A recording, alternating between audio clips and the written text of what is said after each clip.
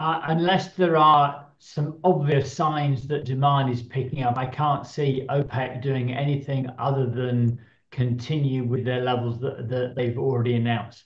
To do otherwise would just be to be pushing the oil price down, and that's not going to help anybody in OPEC, never mind the Saudis who have built their budgets based on much higher expectations in terms of their revenues. So I think they've got a problem in the making unless there is something which really is going to move demand up. And I do worry that we've got so used to China kind of arriving over the hills as the white knight to bring demand back, when actually, as Ram says, that they can't keep growing demand. They're going to switch their demand to domestic energy, and therefore it's going to have an impact on how much energy comes in from elsewhere in the world.